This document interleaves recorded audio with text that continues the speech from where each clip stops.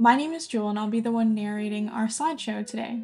Raw land development, planning the build, our step-by-step guide for our metal building. In today's video, we will be covering surveys, zoning, soil test, septic design, clearing trees and stumps, building estimate, underground plumbing, foundation, permits, building install. Now here's a disclaimer. This isn't the exact way to develop raw land. This is the way that we did it, how we went about constructing our building, prepping the site, the company that we went through, the permits that we had to get.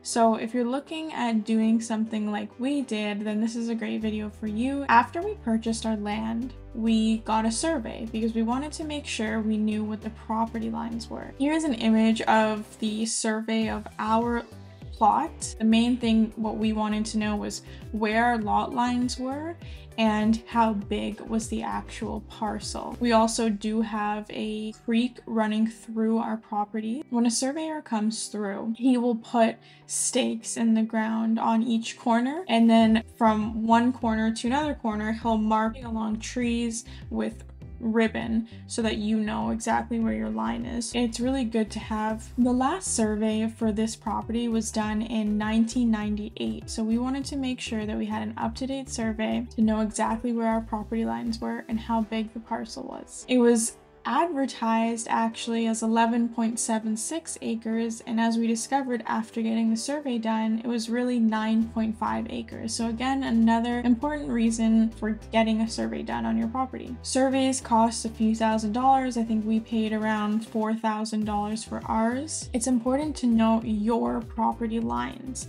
What's yours? Which trees are on your property? We have some big, beautiful pine trees, and we're so happy to know after we got our survey done which ones are on our property and which ones aren't. This is great for when you want to put up a fence as well, because you do not want to intrude on your neighbor's property.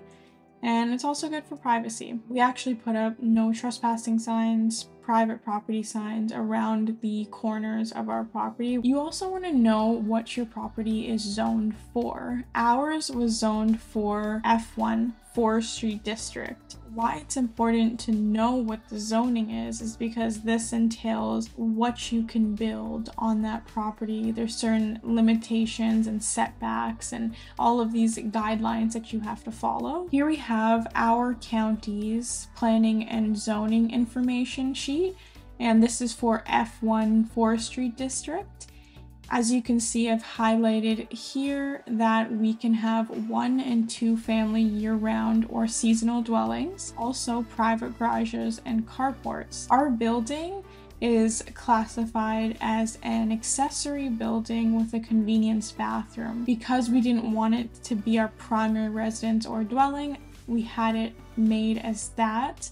And in the future, we are going to be putting up a 1 or 2 family private dwelling, whatever we decide. That's a little bit later on. Over here, you can see in this chart certain setback and dimensional requirements. So the maximum building height that we can have is 35 feet. The building that we have right now to the peak, it's 17 feet. So we are well within those requirements. Also things like minimum lot area with sewer, lot width, setbacks from lakes or rivers. You have to put your building a certain distance from bodies of water for safety reasons, and things like minimum lot line setbacks. So again, this is why it's important to have your survey, because then you know where your lot lines are. So from the front lot line, your building must be 30 feet back.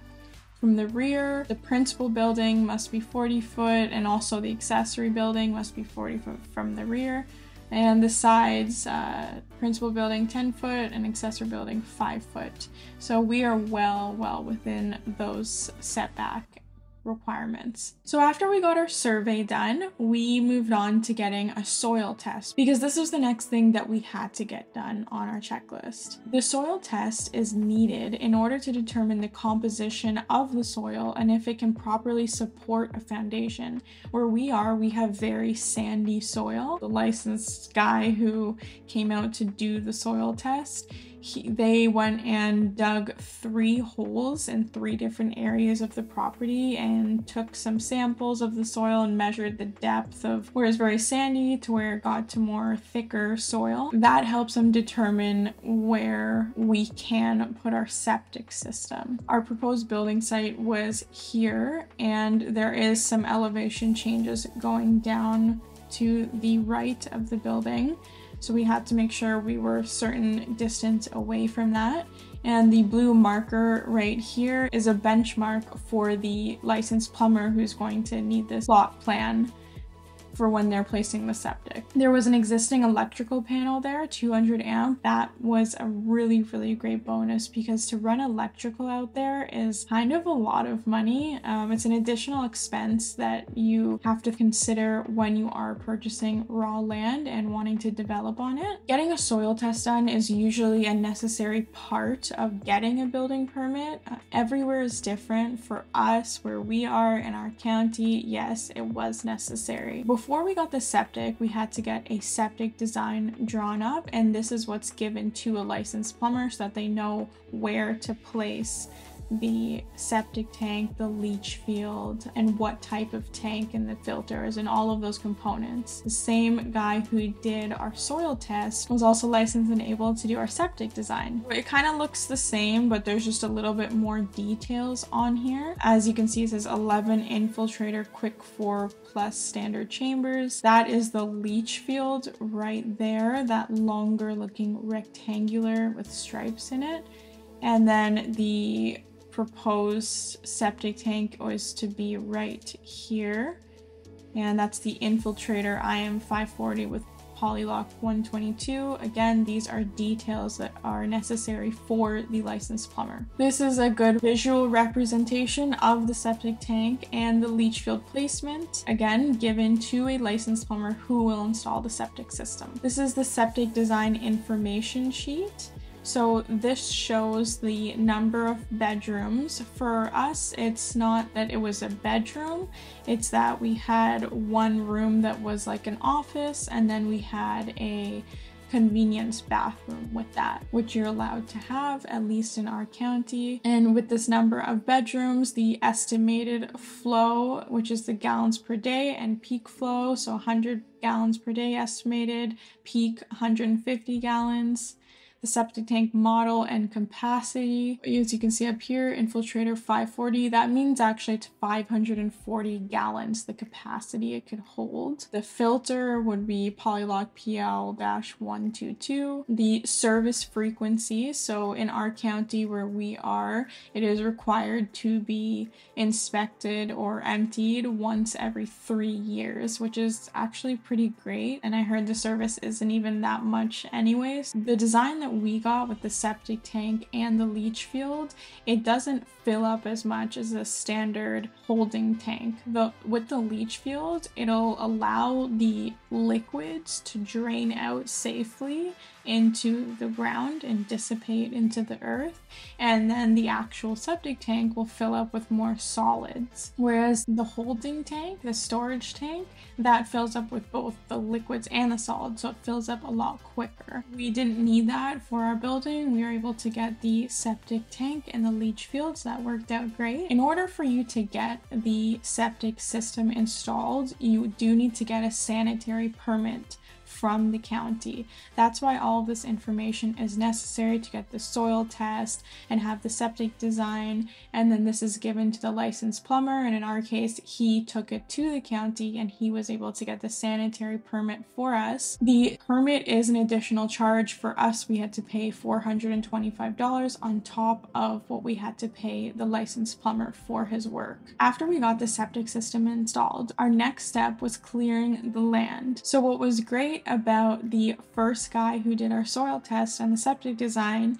he had someone come with him who had a backhoe to dig the holes. That same guy we connected with, and he was able to clear the land for us, and he lived close by, so it all worked out really well. He just drove his backhoe right over. Before we went ahead with hiring someone to do this work, we roughly mapped out where our building site was going to be and the driveway that we wanted leading to it. We marked the trees to be removed with blue and red ribbon. We hired a local contractor. Again, it was the same guy who dug the holes for the soil test. He cleared out 35 trees and stumps. Let me tell you, that was a lot. This area that you can see on this image right here was completely full with trees and huge stumps in the ground. So he did a really good job of leveling out the land and making it a beautiful building site for us. This is what it looked like before. If you can see right here, that's the electrical box.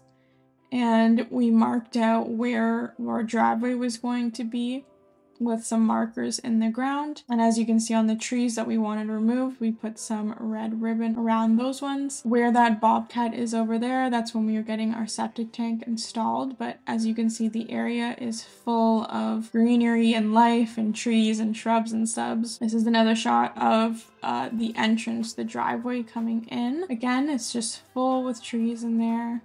And we marked some of them with blue tape. This is it afterwards, so he did a really good job for us. If you can see the reference point of the electrical box right there, and all of the work that he did, he cleared out here, he cleared out all over here to the right, and then on the left over here in between these trees. So when we drive in, there's a loop around. There's actually 2 loop arounds that you can make. It turned out really well.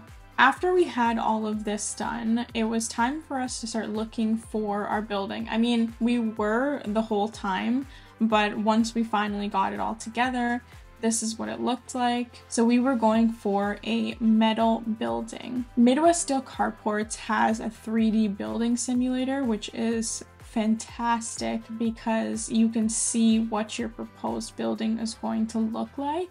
And then they'll send you this estimate showing the custom design that you made. After going back and forth and doing probably 10 or 15 of these, at first we wanted windows and doors and all of this other stuff installed, but then we came to the conclusion that we're gonna do that later because we don't exactly know where the placement is going to be. So for now, we just got a frame out of a garage door. And we also got a frame out of a walk-in door.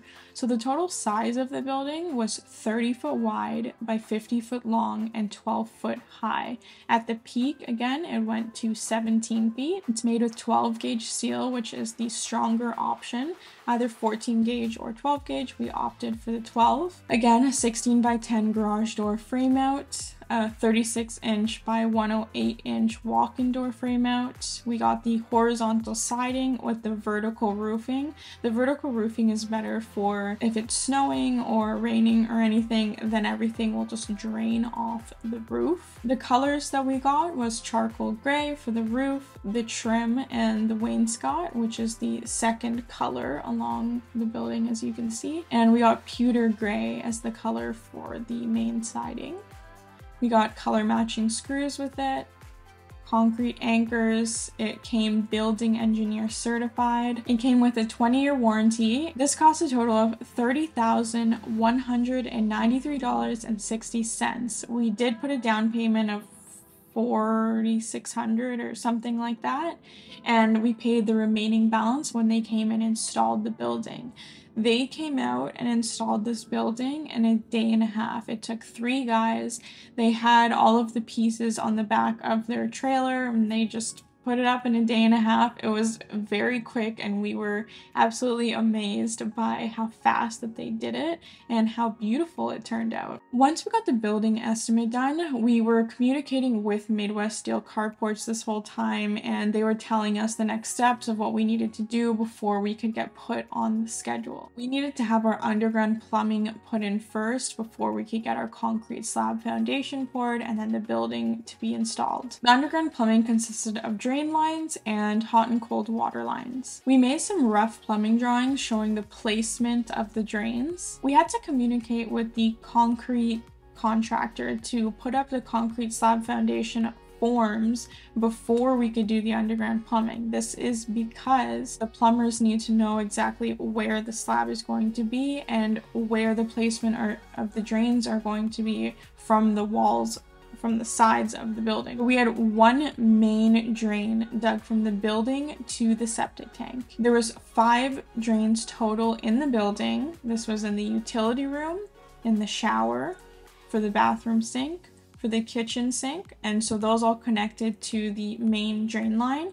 And finally, there was one in the garage that had its own separate drain line dug to the outside. We also ran hot and cold water lines, which we later decided to close off, and instead we installed the ManaBlock PEX crimp system. The reason that we did this is because the concrete with the PEX lines were sitting out in the sun for a couple months before we got our actual building installed, and we read online that this can cause the PEX lines to leach harmful chemicals and it could go into the water, and we didn't want any of that. We wanted to do it a little bit differently anyways after the fact, so whatever we learned from it, we ended up just closing them off and we installed the ManaBlock PEX system, which worked out so much more beautifully than we could have imagined.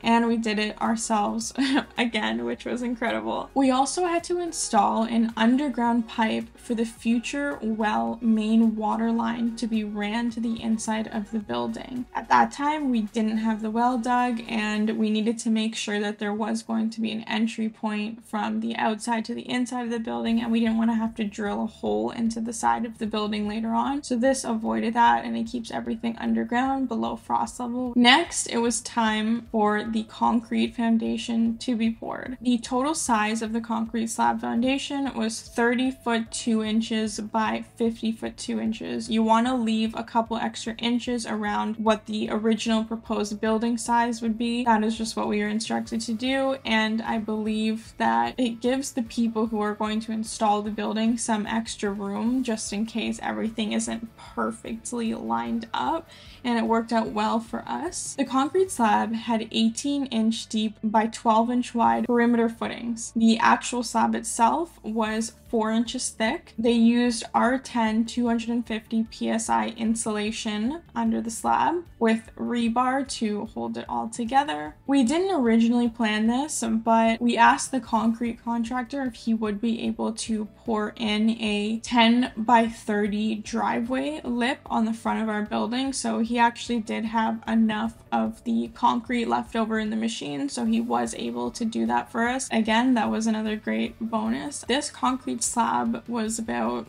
almost $11,000, so you do want to account for that as well. So the permits that you needed to do all this was the sanitary permit. This is obtained by a licensed plumber before installing the septic system.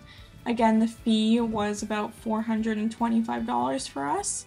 Then you have to obtain a land use permit. The process for us was we had to complete a permit application and pay a fee to the local county office. I believe it was around $50. And then we have to apply for a fire number along with that if you don't already have one. This is required for first structure on site. If you don't know what the fire number is, that's basically just your address. Another $50, I think. The land use permit tells you what the land can be used for and the minimum requirements when putting up a structure. For example, this is the permit that our county issued us, and as you can see in these highlighted notes, the following minimum requirement must be met for all land uses. Private road, building height shall not exceed 35 feet. This is kind of like that other piece of paper that we saw before that was saying what the zoning setbacks were, because it's specific to this county and what their rules and ordinances are. This is the actual building permit, which again, you need to pay another fee. I think this one was probably $50 as well. You must submit all 3 of these permits to Midwest Steel before they actually put you on the schedule. These permits ensure that the work to be done is going to comply with all the local ordinances. They want to make sure that you did your due diligence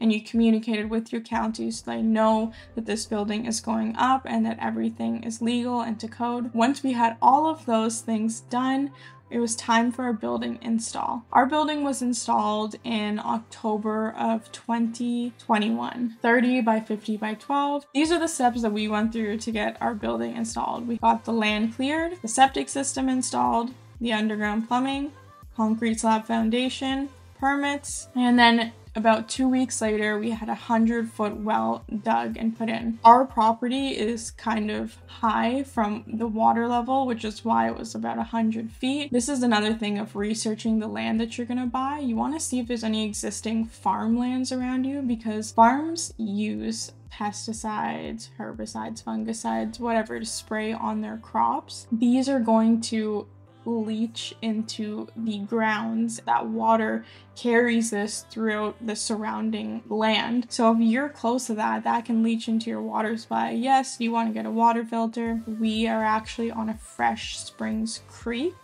So the water that we get is literally fresh spring water. Some of the contractors who came had told us that we are going to absolutely love this water because it's so good, so clean and so clear. And they said your pipes will never rust either. That's the steps that we went through to get to the point from once we purchased the land to putting up our building. Now it's time for customization. That's going to be covered in another video. This includes things like our garage door, our walk-in doors, our windows, the interior framing, the indoor plumbing, the electrical work. There's a lot that you have to do when you're building your own place. It's definitely a journey, but it's so worth it, because to see something constructed from literally nothing to now there's this beautiful big building there. I mean, we're not even done yet, but we know we have the vision in mind for once we're finished, it's going to be absolutely incredible. Not only the building, but the property that we have. It's 9.5 acres of private, secluded forest. There's all this wildlife there, deer, and there's bears on our property. Yeah, it's gonna be absolutely great. So thank you everyone again, as always, for watching our videos. It's been a pleasure to have you here with us today. We look forward to seeing you in our next video. Bye!